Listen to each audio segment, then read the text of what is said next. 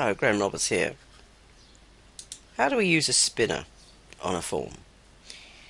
Well, a spinner is one of the controls that enables you to select a number without much room for error by the person inputting it.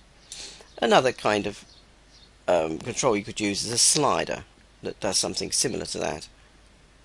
If we look at the slider, this is the slider control, and I'm going to put the spinner on. Here's the spinner control, and we'll see, I'll just make that a little bit larger, how they work by running the program.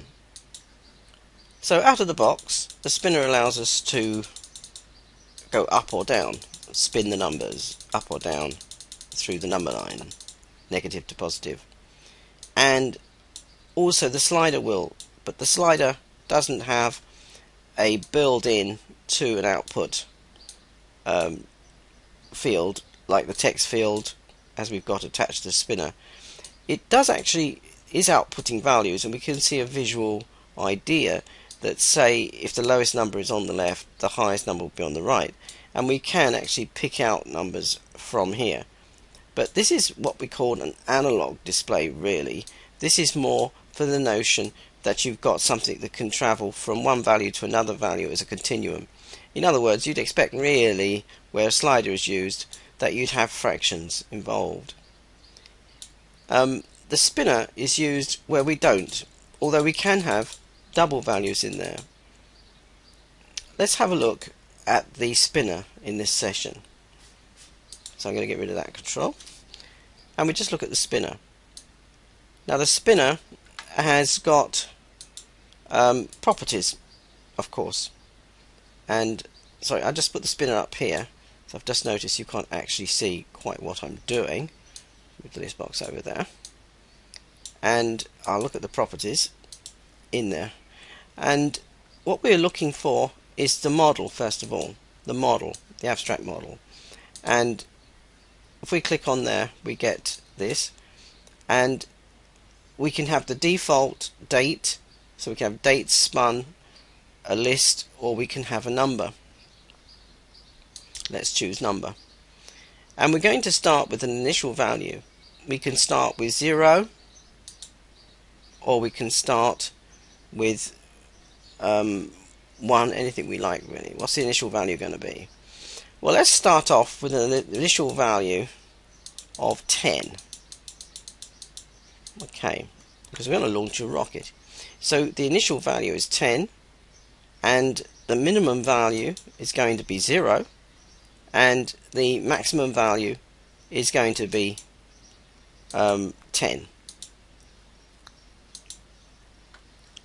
The step value is 1 at the moment. I'm going to make it -1, and we'll see what that does to our model. We run this. Okay, so we get this. If we try to go lower than 10, it doesn't let us. If we go higher, it goes to 9, 8, 7, 6, 5, 4, 3, 2, 1, and 0. So there we have the launch sequence for a rocket. I'm just going to go back and set this to much more usual kind of spin that we do. Let's say we're going to start from 1 and go up to 100. I can actually just type in 100 here, and the initial value will be 1. I'll just spin it down to 1, and the step size will be 1. So it's going to go from 1 to 100, and when I run that, it'll be going from 1 to 100. How do we get the data out of the spinner and into this field when we click the button? Well, let's go to the click button again, handler, and we just go underneath that, and what we're going to do is extract the data from the spinner. Now we know the spinner is JSpinner1 because that is the default name. So we want to get what? A value. Now it turns out that the value method is what we need. We're going to set the JText field text to that, so we just do a little copy there, little paste there, open up the bracket and close the bracket around it. So we're sending that as a message to the text field. Now this complaint, what's the complaint? It says really, again, this string object clash. It's saying I'm not sure what this value is that's coming out of here. Well, what we actually want is an integer, an object called an integer. So we just say here, cast it to integer, and see if that does it. Well, it doesn't, because what we actually want is text, and this value is not text. So instead of casting to text or to string, what we can just do is say toString, which we've seen before. Every object has a toString method, so just convert that to string.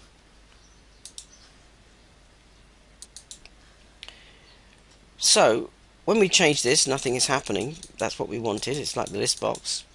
If I go to, let's say I go to 11 or 12, let's go to 10 rather, click here and see what it comes up with. 10. What if it's 6? Yes, so it's working.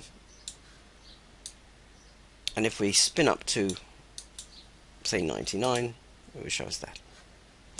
So that's how you can use a spinner.